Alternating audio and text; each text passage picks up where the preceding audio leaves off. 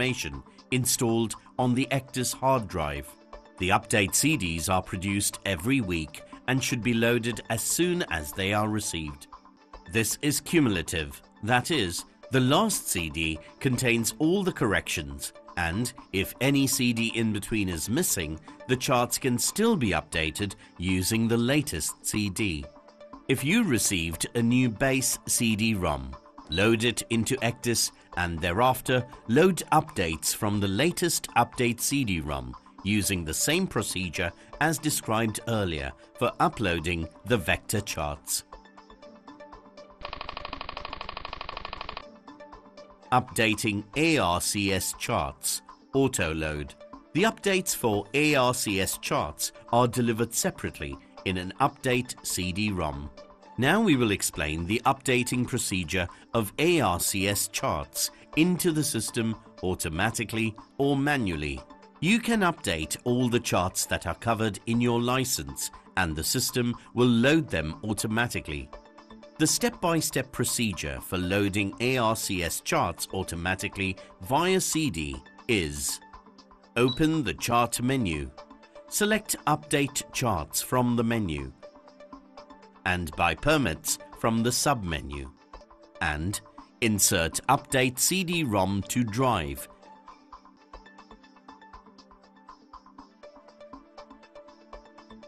And then click the Load button. A loading progress indicator appears and the system will automatically update charts for which you have a permit. You can also define a group of charts to be updated into the system. Updating ARCS charts manually. The step-by-step procedure for updating ARCS charts manually via CD is: insert Update ARCS CD-ROM into drive. Open the chart menu. Select Update Charts command from the menu. And when the sub-menu appears, select Manual.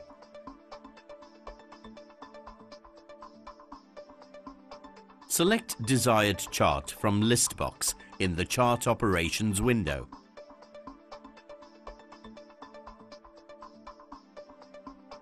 And click the Load Update button to load desired updates into the system. Manual updates. The chart corrections and other essential information for the area of the intended voyage are received as notices to mariners and Navtex warnings. You must know which of these are applied into the Ecdis charts and which of them need to be added. Navigational warnings have to be applied as manual updates.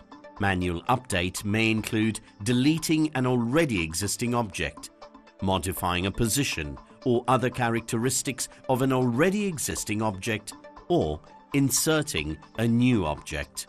Since there is no separate record of manual updates on the equipment, a physical record of the same should be maintained to know which corrections are applied. This would also help in deleting when navigational warnings are cancelled.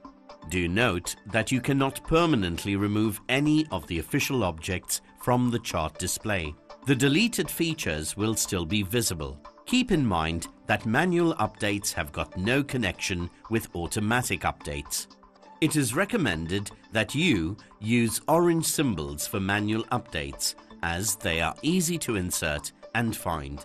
The visibility of the orange symbols from manual updates is controlled on the Mariner pages of the symbol display dialog box by selecting Standard Orange. The manual update editor operates in sessions. Activate the manual update planning dialog box displayed by choosing manual update from the chart menu, followed by planning from the sub-menu. You can freely delete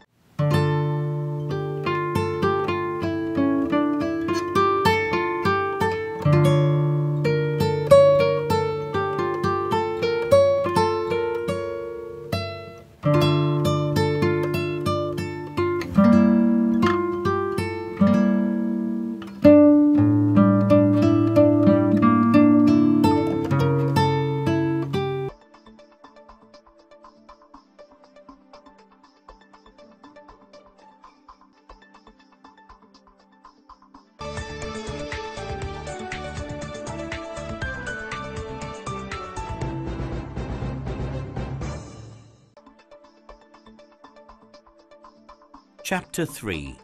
Navigation Tools and Functions. Chart Legend. Vector Charts.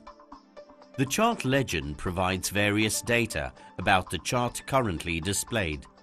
It can be toggled on and off by placing the cursor in the sidebar, clicking the right mouse button, choosing Chart Legend from the menu, and then pushing the scroll wheel.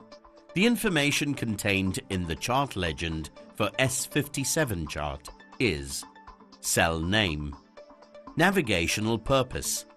This can be overview, general, coastal, approach, harbor, and berthing.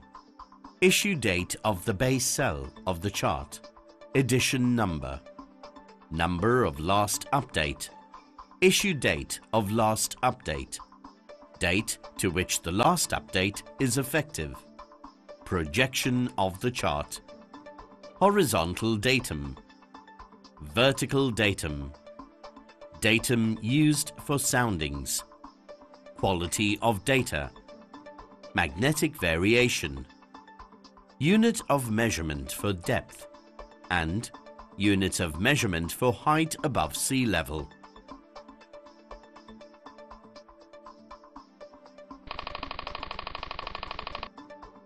Chart legend. Raster charts. The information contained in the chart legend for ARCS charts is chart number, country of origin, date of the latest notice to mariners included in the chart, date when the chart was issued, issue date of update CD-ROM used to update the system, datum shift between local datum and WGS84 datum, unit of measurement for depth, and unit of measurement for height above sea level.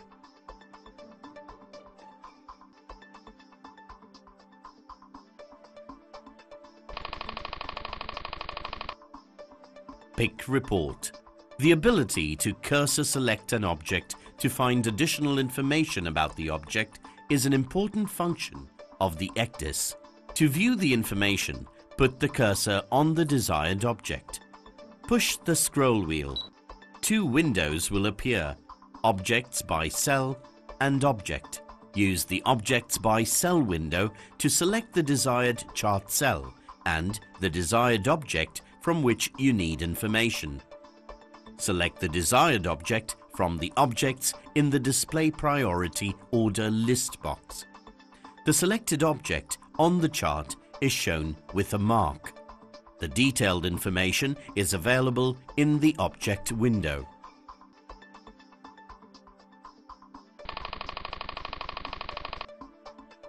Zone of Confidence. CatZoc. Electronic Navigational Charts, or ENCs, do not carry a source diagram, but instead include data fields with information about reliability of objects. The Object Category of Zones of Confidence, catzoc, in an ENC gives an estimate of the reliability of the source data. catzoc allows a hydrographic authority to encode data against 5 categories: ZOC A1, A2, B, C, D, with a 6th category U, for which data has not been assessed. The chart legend provides the information about the zone of confidence on the chart currently displayed.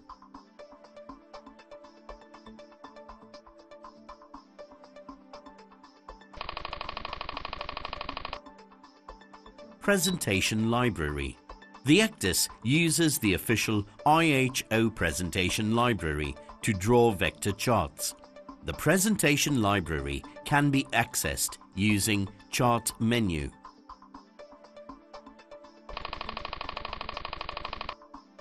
Marine Information Overlays.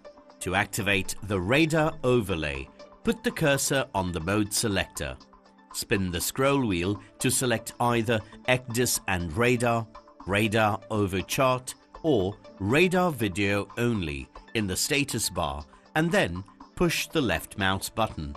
If Ecdis and radar is selected, The radar echo image is mixed into the chart so that some chart features lie above or beneath the radar image with S57 charts. If you use the ARCS charts, the radar image is drawn on top of the chart. If radar over chart is selected, radar echo image is drawn on top of the chart. If radar video only is selected, only the radar echo image is drawn on the screen and chart does not appear. When you change the chart scale, the scale of the radar overlay is automatically changed. The maximum range of the radar overlay is 24 nautical miles.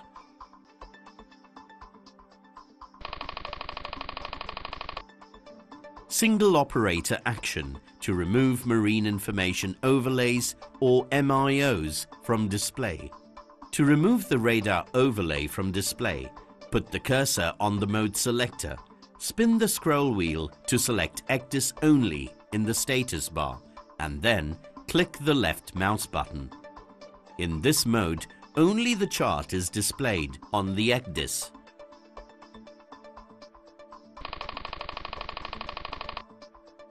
Single operator action for standard display setting. All Ecdis sets have a single button which will bring up the standard display.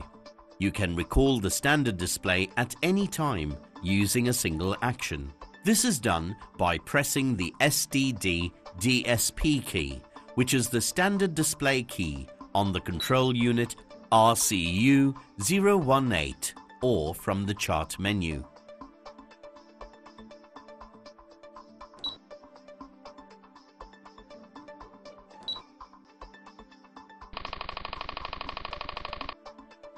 Mariner's Notes. Notes is a notebook data file that provides messages for the operator relative to a specific ship position in the monitoring mode. The Ecdis compares notes, range, and your ship's position and displays notes when your ship goes within the range set for the notes. You can create and modify notes, and this can be done in the planning mode to create new notes. 1. Click Notes in the information area. Then click the Plan button to show the Plan Notes dialog box. Click the triangle mark and select Create from the menu. 2. Enter a name for the notes.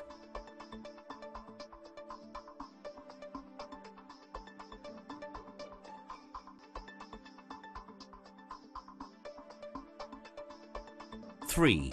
Check Enable Changes in the Edit Record page of the Plan Notes dialog box. Put the cursor on the location desired for notes and then push the left mouse button.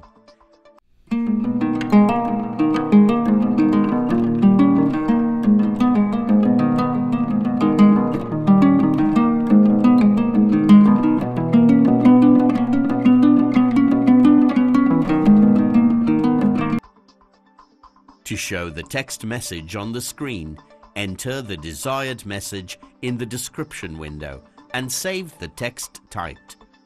Spin the scroll wheel to select character and then press the scroll wheel to confirm.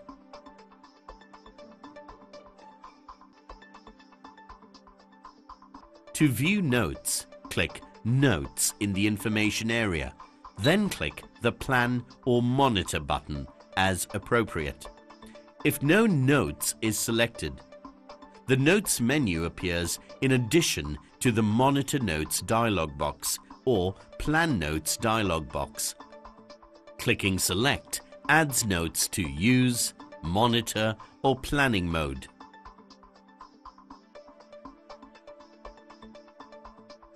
Clicking Unselect removes notes from active use.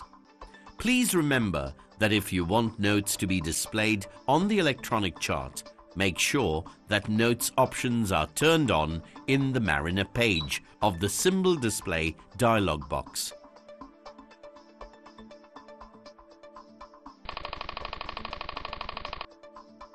Past Track. The tracking page controls past tracks and some other features. Open the main menu and select Symbol Display. Check the tab system to plot own ship's tracks using system-fed position. You can also plot own ship's past track with position fed from the primary sensor as well as secondary sensor. You can select the length of ship's past track as well as target's past positions.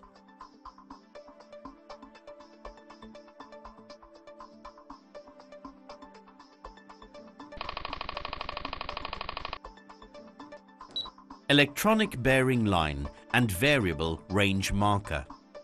Navigation marks consist of two sets of reference points: electronic bearing line or EBL and variable range marker or VRM, and 4 parallel index lines. Two sets of these marks are provided on the Nav Marks dialog box. The EBL and VRM in relation to the reference point can be turned on and off as required. The range rings, which circumscribe the reference point, can also be turned on or off. The Info tab can be used in case the numerical information for VRM, EBL and reference point is to be viewed. The EBL and VRM can also be turned on or off from the keyboard directly in case the functionality is available in the control unit.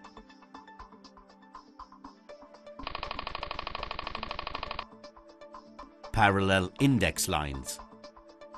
Parallel index lines are useful for keeping a constant distance between own ship and a target ship or a coastline when navigating. Controls for the parallel index lines are in the Nav Marks dialog box. Open the parallel index page to adjust the parallel index lines. There are 4 sets of parallel indexes for use. Each set has 6 parallel lines and their distances can be varied. The parameters can be entered as shown in the video.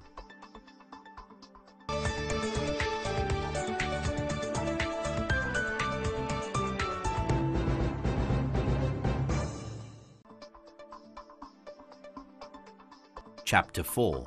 Route Planning. Loading existing route plan. There are 2 phases for a route: route plan and route monitor. Route plan is used for planning the route and route monitor is used to control the route for monitoring. The step-by-step procedure for selecting an existing route is: click Route in the information area, and then click the Plan button to open the Plan Route dialog box. Here you can select, unselect or create a route. If it is not shown, that is, a route has already been selected, you can show it by placing the cursor on the triangle in the Plan Route dialog box. Changing waypoint positions, latitude and longitude. Available alternatives to change position of a waypoint are: enter latitude and longitude on the waypoint page in the Plan Route dialog box. Enter distance and direction for next waypoint. And drag and drop waypoint using the left mouse button. The step-by-step procedure for entering latitude and longitude in position field is: click Route in the information area. Then click the Plan button to open the Plan Route dialog box. Click the Waypoint tab to open the Waypoint page and check Enable Changes and then select Desired Waypoint. Put the cursor in the latitude or longitude field as appropriate. Spin the scroll wheel to set coordinates and then push the scroll wheel to confirm.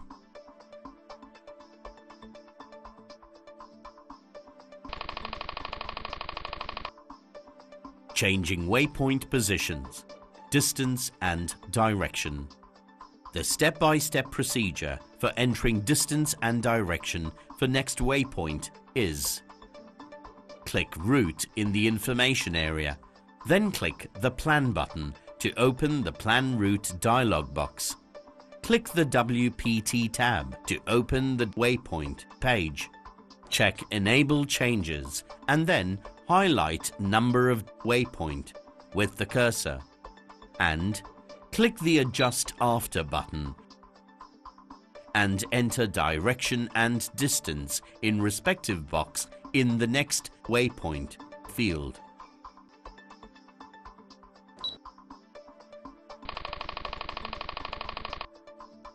Changing waypoint positions, drag and drop. The step-by-step procedure for dragging and dropping waypoint using the left mouse button is: click Route in the information area, then click the Plan button to open the Plan Route dialog box. Click the WPT tab to open the waypoint page. Check Enable Changes and then put the cursor on the waypoint you want to process. Press and hold down the left mouse button while rolling the trackball to move the cursor to a desired position. Keep the button pressed down while you move the cursor and release it when the cursor is at the desired position. And drag and drop waypoint to next waypoint position.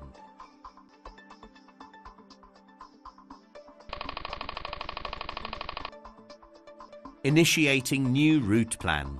Waypoints can be added by putting the cursor on the required position on the chart and clicking, or putting the latitude and longitude of positions in a text box. Waypoints can be deleted from the text box or from the chart. The Ecdis automatically joins up the waypoints to construct the route. The step-by-step procedure for initiating a new route plan is: click Route in the information area. Click the Plan button to open the Plan Route dialog box. Put the cursor on the triangle in the dialog box to show the Route Plan menu. Select Create and enter a name for the route.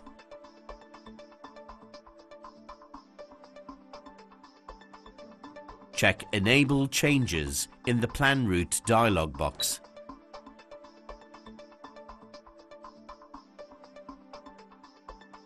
Select position of a waypoint by placing the cursor on the location desired.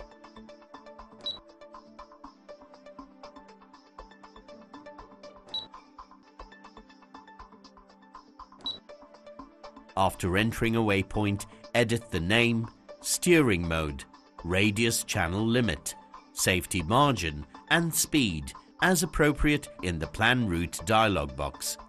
Do this for all waypoints of your route.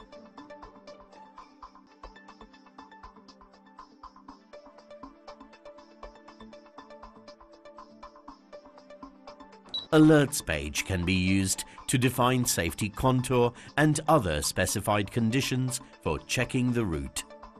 Click Indication to get a visual indication, Alarm to get the audio alarm, or Ignore